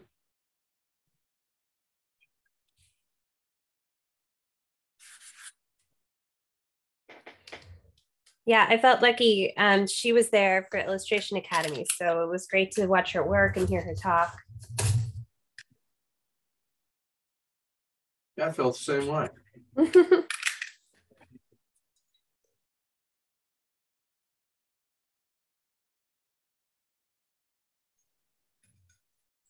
How do you think people across the board, John, I'm sure you probably hear from like Catherine and Audrey about this, like how do they contact ADs mostly now? You got to do it multiple prong. Yeah. There's probably no silver bullet. No, there's not a silver bullet, but there's effective ways. Yeah. I think that just like in anything right now, I think newsletters become very important for illustrators. Yeah. Obviously aligning your social media, using that properly.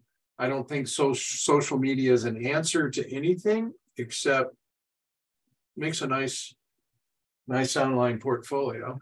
I'll say this because we used to send out a lot of print material to promote what we do. And I'm mindful of this, like there was always part of me that was like, we're creating a lot of stuff, especially like promotional print material that, only so much of it is going to go up on a wall and be appreciated. A lot of it is going to end up in a landfill. That's just the unfortunate nature of like promotional material, you know? And I heard from a couple people being like, hey, they would call and they're very, very polite about it. They were like, hey, please don't send me printed material. I love to see your stuff, but can you send me the updates? Like, can you email them to me or email me the poster? And it was just exclusively like, I just don't want to like the wasted paper and the shipping and all of that, you know? Right. So it's like one of those things where it's like, damned if you do, if you don't, because I know a lot of art directors love the postcards. Yeah.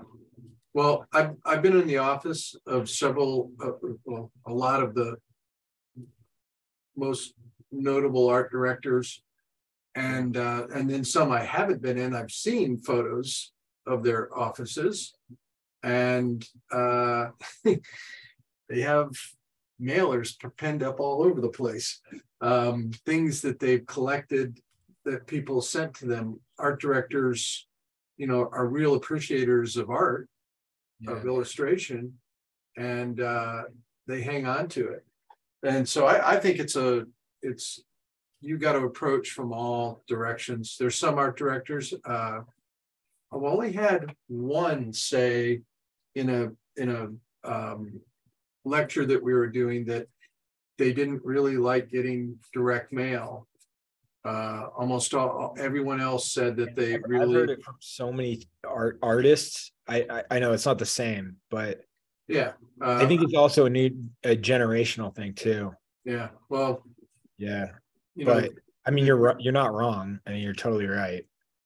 Well, some of the most notable artists in the industry have said it to our students. It's like, yeah, they still like getting direct mail. Yeah, I mean, the one thing I'll say, and this is like, I come from a lineage of printers. Whatever you think you need to print for your promotional project, like print 25% of it. Like, I don't think people always overprint what they need. And they have business cards for like 8 years, you know?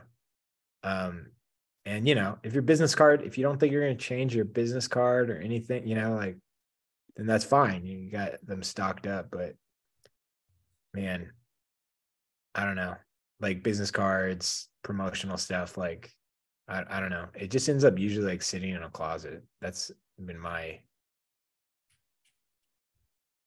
promo experience when I look at printing. But I think too, you know, there's resource books that you can look at to see really beautiful print campaigns. I don't think there's anything wrong with looking at those and getting ideas for something unusual that, you know, put a little extra thought into it. I don't know. Yeah. John, what were you going to say? Sorry. Well, I think that, you know, you got to, most important thing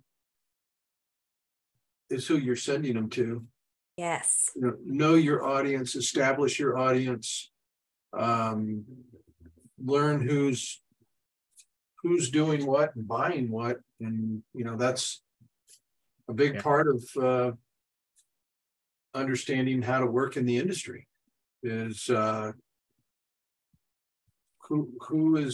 are the art directors that do what you want to do, and only show them things that are pertinent to what they're looking for. I think it's real important to not confuse an art director. You know, the ultimate goal of the emerging illustrator is to become memorable to the art directors that they want to work for. And you got to show the function that they're looking for with an aesthetic, something that links all of your work together, your voice. You know, there's no secret that, you know, how important voice is for an illustrator, or how important identity is. It's like when you see a Sterling Hunley, you don't need to see a credit. If you know Sterling's work, his work embodies right everything he does. And that's memorable. And that's really, really valuable in getting an art director to remember what you're doing.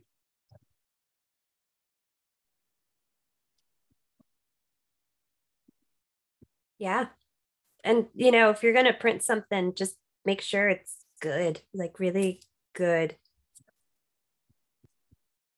Because then people want to pin it up. Like when I've gotten good cards from people or mailers, like I'll pin them up if they're awesome.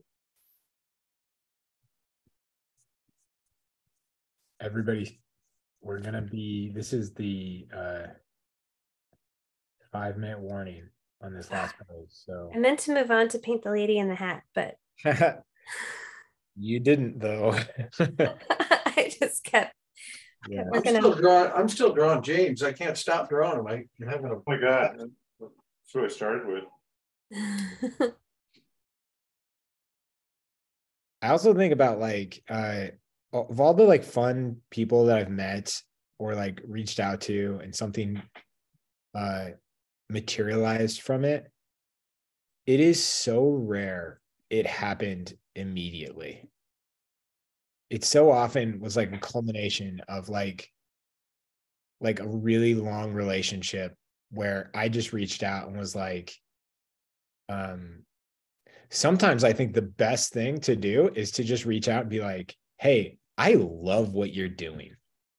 Like as a fan, kind of like, I'm not saying that this is what you should do with an art director. I'm just saying like, whenever I've like had somebody in mind that I wanted to work with or that I really admired or build a relationship with, I'm like, I love what you're doing. And I have like a very brief rapport with them.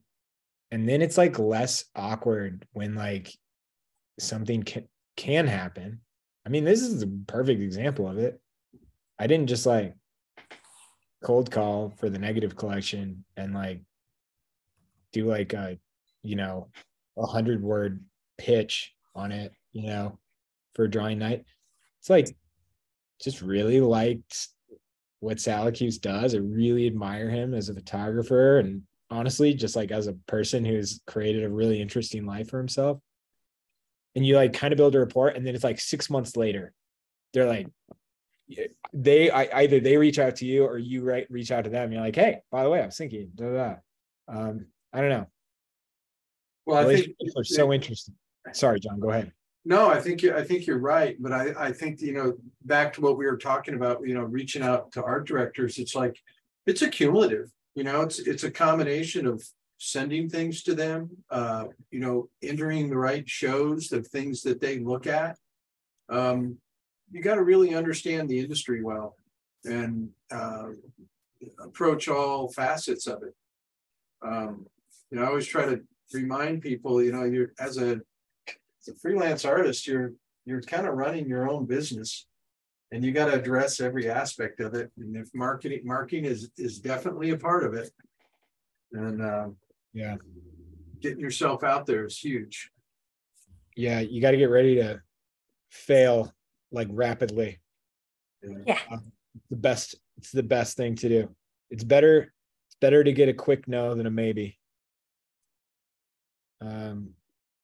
That was one of the first things I learned when I started like going into business, like starting a business and working for myself, was just like, oh wow, yeah, the no stings. It stings a little bit, and it's not what you wanted to hear, but the maybe is like a kiss of death. I mean, it usually drags out. I would say like a maybe is like 85% of the time is a no. It's not always a no, but most of the time it results in a no.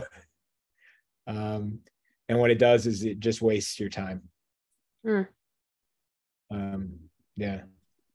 Well, and I mean, in terms of galleries, I've had a couple galleries where I've approached them and they said no, and I wasn't offended. And then I approached them again, and then they said yes. Like, it's just, sometimes a no is just not right now.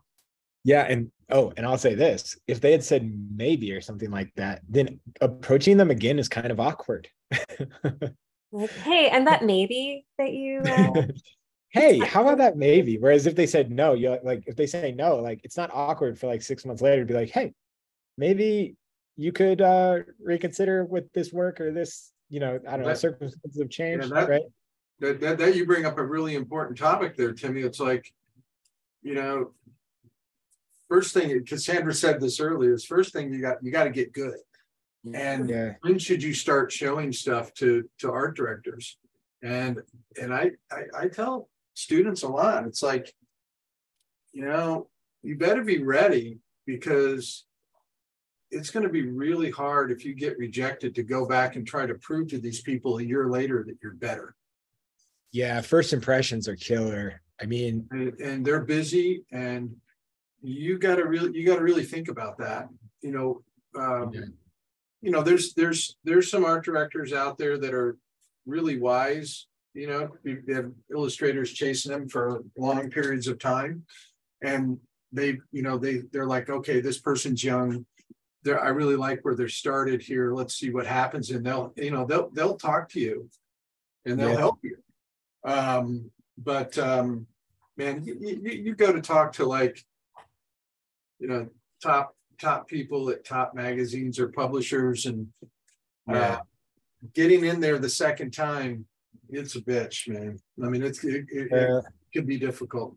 Sorry about that. It's kind of a double-edged sword, because I wouldn't say, because I know it's like, it depends on like your personality or your character, what side of that is going to be a problem for you. So like some people have, might be a little too confident, or they might think that just knowing the art director or connecting with the art director is going to solve their problem. Whereas then there are other people that are going to like lack the confidence to just be like, no, you're ready. I'm assuming you probably see both types of students.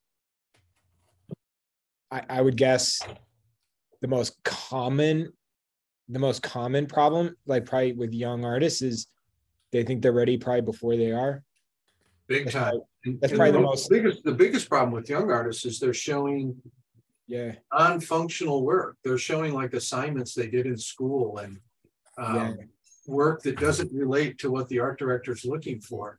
No, but I just meant like timing it, because like you're gonna biff it with like an interview, like that's just life.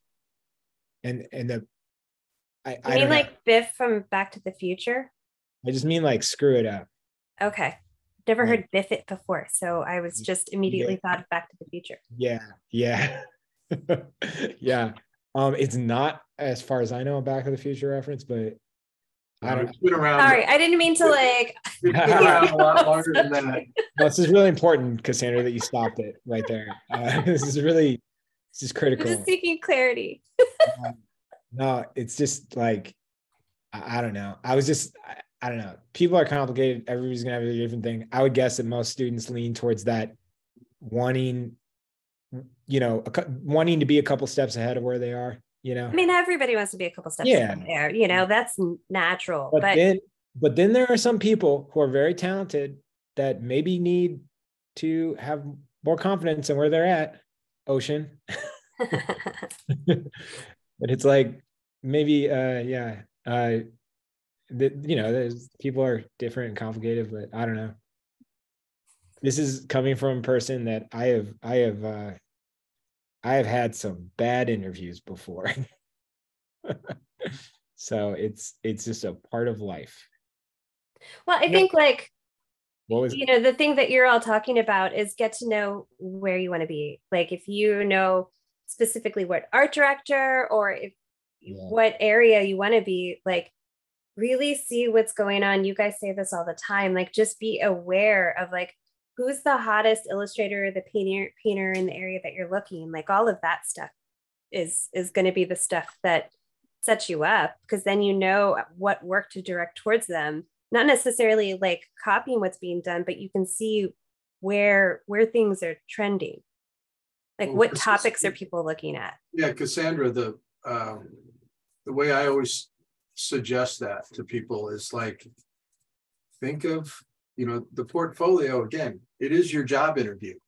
Anybody that's been on a job interview or a successful job interview, I would hope the first thing they did was research the company that they're going to interview for, so they could know how they could be a benefit to that company. I see illustrators constantly not thinking about that. They don't look at it that way. They show what they want to do. They don't show, they show somebody that's doing fantasy cover work, children's book work. They show them the wrong thing. And you got to do your homework.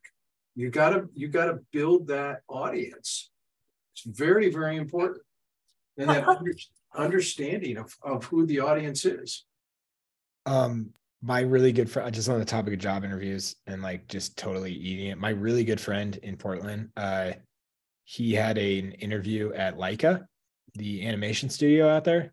Yeah. And they asked him, which is kind of weird. I think it's kind of a weird question to ask in a job interview. He's interviewing for one position there, but then they asked him, like, in like 3 or 4 years, what role, like what title or role would you hope to have at our company?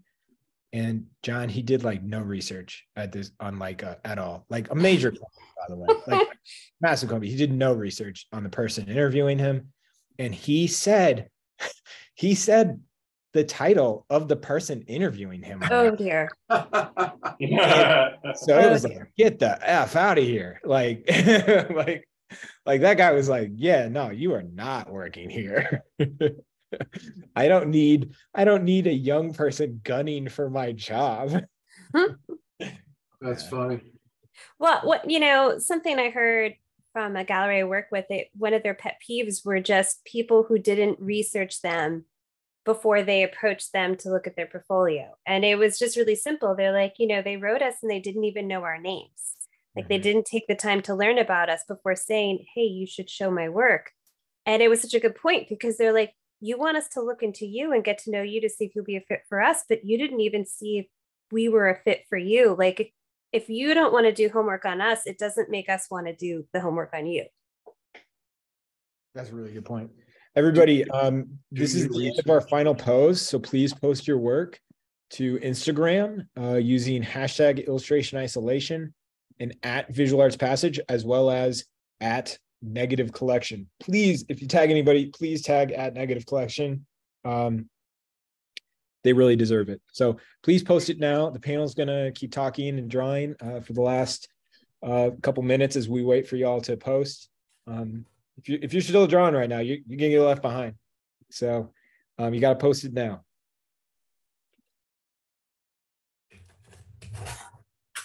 Somebody asked, has VAP ever held courses for art directing? We don't have an art direction program, but John, maybe you can kind of say like how that is part of it's changed over time. A lot of art directors from the traditional illustration side, publishing and editorial, they studied illustration or graphic design, and again, they do something, I would suggest having really good design skills, be able to lay out and use the current tools that designers are using, because that's going to be part of your job, and then know the industry really, really well. But we do not have a track for art direction.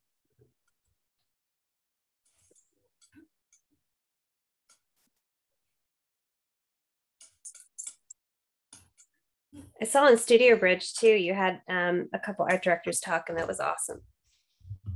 Yeah, had quite a few actually. And then we just had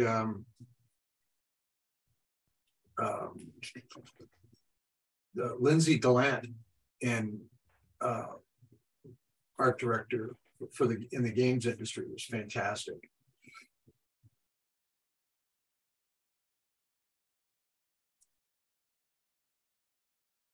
Or currently working at Absurd. Cool. Well, I mean, I watched a couple of them. I'm behind on so much of it right now. Well, but, we had Eric Skillman and Sujin Basili and Lauren Panapento. I mean, those are like iconic names. Yeah, I mean, those are the ones I watched, and like I adjusted my website after watching those talks. So I was like, ooh, that was a really good point. Yeah.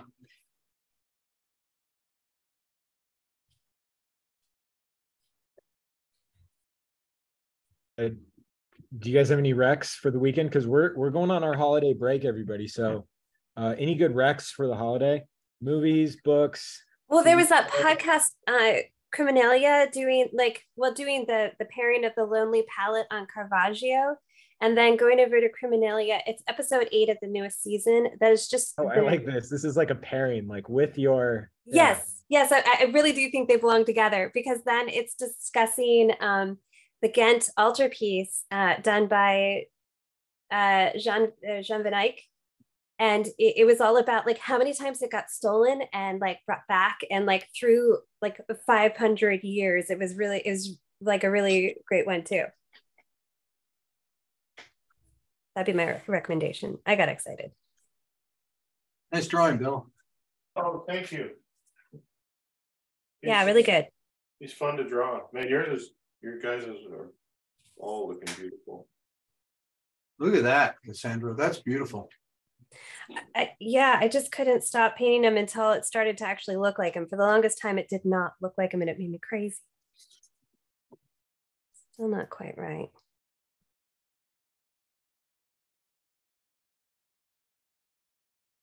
I got my share in a drawing and painting today. Yes, you did. 10 hours, that's enough. Yes, you've done good. Well, I have a recommendation, because me and my mom on her hip surgery recovery have been binging the show Slow Horses, which is incredible. It's on Apple TV. It's Gary Oldman. Oh, I love Gary Oldman. I've never even heard of this. What's it about? It's amazing. It's a British spy, like espionage, and it is so good. I can't imagine Gary Oldman doing anything bad. So and he plays such a bag on the show. I mean, he does it so well. It's so good. Love him. Oh, okay. I need to check that out. Yeah. I've been enjoying Wednesday. That's been really fun. I haven't finished it yet, but yeah, I think it's really fun to watch. Oh yeah, and Xander brings up the Guillermo del Toro's Pinocchio. I haven't watched that yet, but I really, really want to. Yeah, is the Pinocchio live action? Stop motion. I've watched clips. It is a work of art. Really? Truly, yeah. I heard him talk about it, and he was mentioning about working so hard to do little things that you always see in movies, like if an actor kicks a bottle that just happens to be in the scene accidentally, trying to make those little accidents like appear so it looks more natural. Yeah, that's really interesting, because I heard what's his name, the director for like Iron Man, and John something. He's like somebody can do this in the chat. Like, come on, help me out. He's like the big director for John Favreau. Yeah.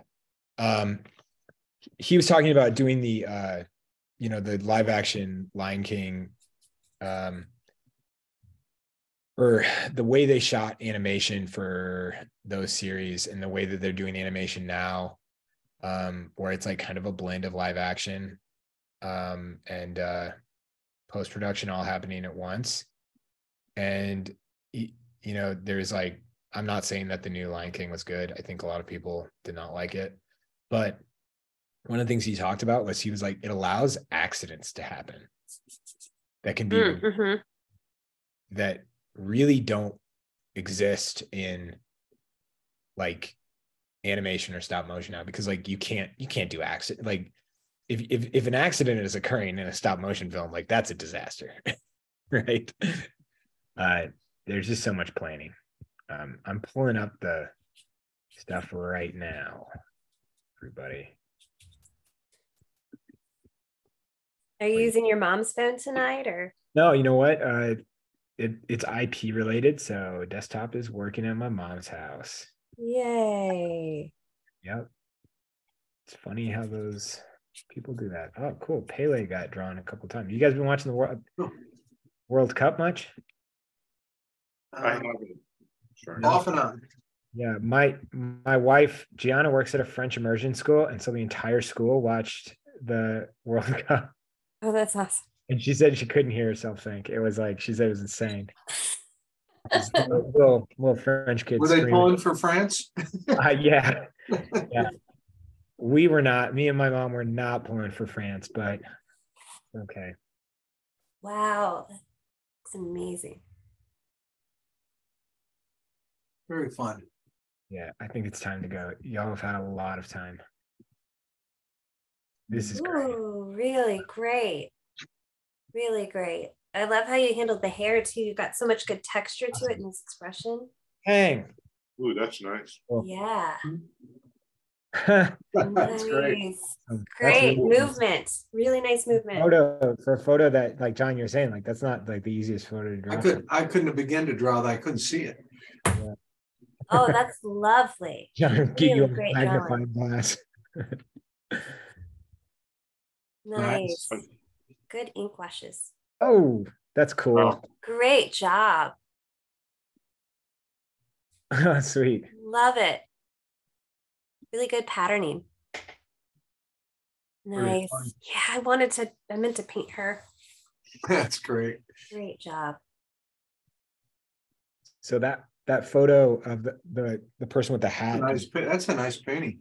Yeah. It really is. Good job, Charlotte.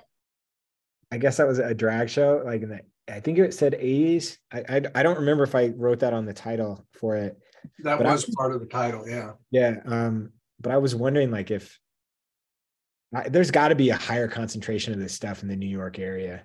Mm, Yeah. That's nice. Good. Ooh, Very nice. Wow. yeah. Very delicate. Cool. Good job. Oh, nice. Really nice. That's amazing. Really Well nice. done, Ron. Oh, that's nice. Great. Great shapes. I love how you handled that shadow. That's good. Mm-hmm. Oh, whoops. It's hiding the. There we go. Oh, wow. Ooh, Very nice. that's cool. Cool. Yes. Good job. Nice, Bill. How did you get in there so quick? Oh, that's awesome. That's That's great. really nice, AJ. Really awesome. That deserves a heart. Yeah. I'll Wow. give it that. I love that. Wow. That's cool. A new person. That was killer. Yeah, that's That was awesome. Halstead Hannah. Yeah. Okay. Oh, nice, Devin. Very good. Oh, I love Cool. that, Sander. Oh, that's cool. Caricature. Yes. Yeah. That's great. Which everybody, I just want to tell you, we are renaming the show. We're going to start 2023 off with a new show name. We think that we feel like the pandemic is mostly wrapped up as far as an isolation show. So we're moving on. So please submit names, message them to us, email them to us, however you want. If you think that you've got a good name for the show, send them to me. If we select your name, we're going to send you a print from the negative collection. That's Please so do it. cool. And if somebody on the panel selects it, or like if they come up with the idea, we're sending them a print. Like this is not a contest. This is All a come up with the best name for the show. I need to work on this more. How is that not a contest? Not a contest. Wait, I do want to say the last piece was amazing, by the way. It was really, really terrific. Nice. The last piece, like I was looking, can you go back to me? Like the amount of supplies they used on it, I was thoroughly impressed. Look at that list. Graphite, acrylic, new pastel ink. Great job. Very well done. It's not a contest because the selection will not be fair. Oh. They will be biased. So it's just biased. it's an unfair contest. It's based on what John and I like the most, and everybody on the panel, and how well it works. and how well it works. This is a very dear show to us. We love doing this on Thursday, so Yes. it's really important to us. If your name is not picked, don't be offended. It just means a lot. Yeah. Great job. Nice, Jeff. Lovely. Very nice. It's good to see Jeff has a sketchbook. I know. Well, did you see the previous one? He had like 6 on one page. I'm thinking maybe we should send him one. I thought he just cut up coffee filters and He does sometimes. Yeah, I love it. That's nice. Great job, Rebecca. Yeah. That's cool. Oh, that's great. Nice, Gary. Gary, always amazing. Don't need to see that name. Ooh, Karen, love. I'm gonna go back to what I was saying. I don't need to see this person's name either, Marcy. I know it's gonna work as soon as I see it. Yeah. Marcy, this is like a new favorite for me. I love that one. There's Gary again. Yeah. And yeah. Oh, cool. That's cool. Great job, Michael. Nice. That's actually, yeah, that blows my mind. That was cool, right, Bill? Yeah. Very well done. Jesus. Nice, Sally. Nice, Sally. Wow, way to get the crowd in behind her and everything. Great job. That's cool too. Oh, that's so good. I love the chest hair. That deserves how a you heart. handled that. That's like a Rolling Stone illustration. That's a heart. I was gonna say Rolling Stone would pay for that. That's a heart. I gotta say that chest hair though, like the texture. Oh, so great, so great. Oh, Wow, that's great for us. All right. I'm sorry. That's a winner. That's great. Yeah. Oh man. Oh, Cool. Oh, wonderful. Nice. It's Marcy. Oh, I love the flowers. I love the collage there.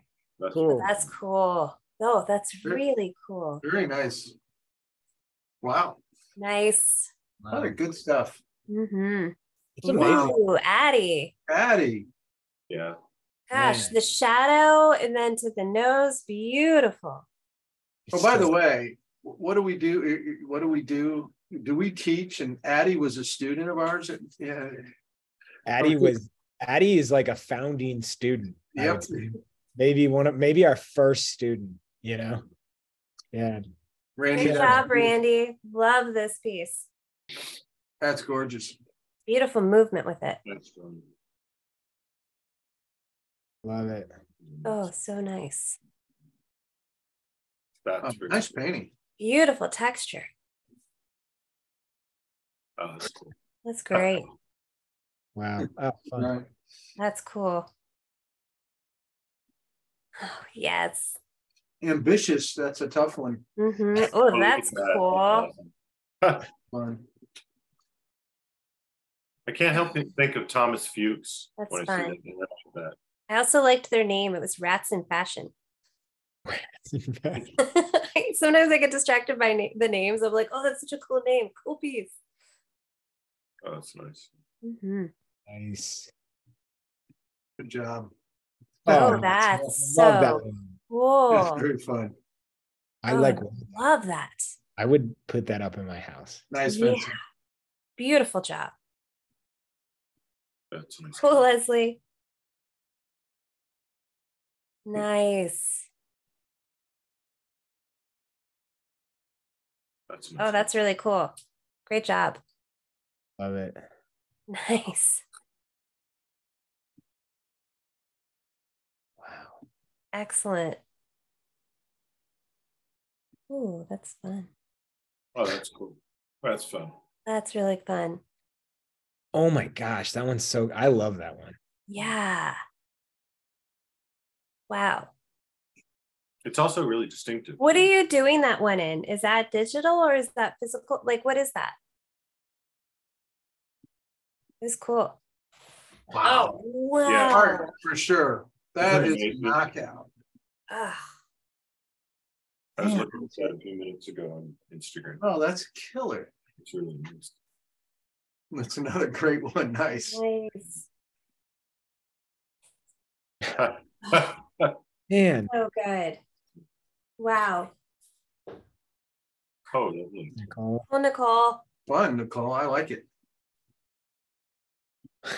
Cool. That's cool too. Nice, Nicole. That's good. Uh-oh. I don't know what that is. All right. Here we go. We'll end on this one. There we go. Nice. Great job, everybody. All right, Wonderful Thank night. you so much. Great. So Timmy, when do we return? Oh man, we don't have a break. We're coming back in 2023, right? Yep. Yeah. The first Thursday, which is I think the 4th or 5th. Yeah, everybody have a great holiday. We are enrolling. Our classes start January 21st. So if you're on the fence, anything like that, we are not meeting back for illustration isolation, but John and I are always available. So reach out, shoot us an email, give the school a call. If you have questions about our courses, we're enrolling right now. Literally every single course we're enrolling for is scheduled to sell out, like all of them.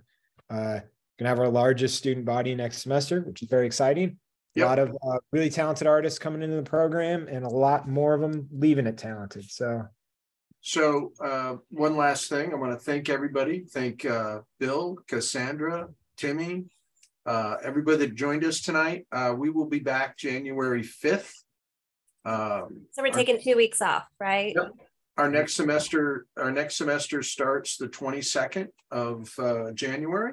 21st and 22nd, depending on which direction you go, concept program or character design program or the illustration program.